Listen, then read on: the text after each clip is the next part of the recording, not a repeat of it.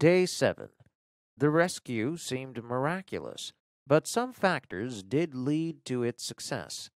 Werner Best, the German who had been placed in charge of Denmark, apparently tipped off some Jews to the upcoming action and subtly undermined the Nazis' attempts to stop the Danes from helping Danish Jews, and Denmark was one of the only places in Europe that had successfully integrated its Jewish population, though there was anti-Semitism in Denmark before and after the Holocaust.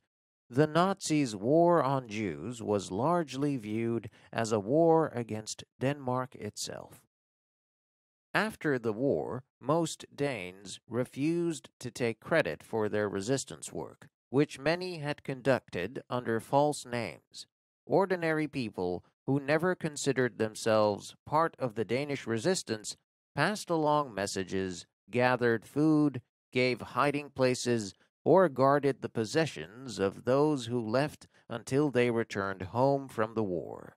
The rescue of Denmark's Jews was an extraordinary feat, one that wouldn't have been possible without ordinary people. Written by Aaron Blakemore.